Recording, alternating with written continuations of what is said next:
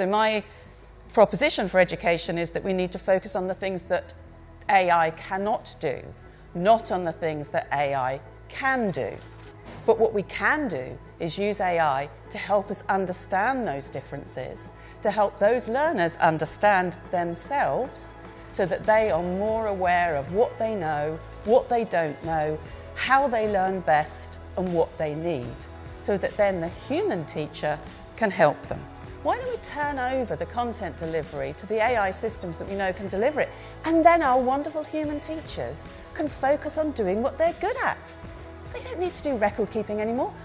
and actually they don't need to set exams either, because the thing about all of those nice AI systems is they can assess as they go along,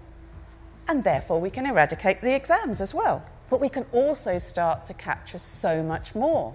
And we can open up this information to our learners and our teachers and our employers and to our parents so that they can use this to improve their learning, to improve their students' learning, to help their workforce.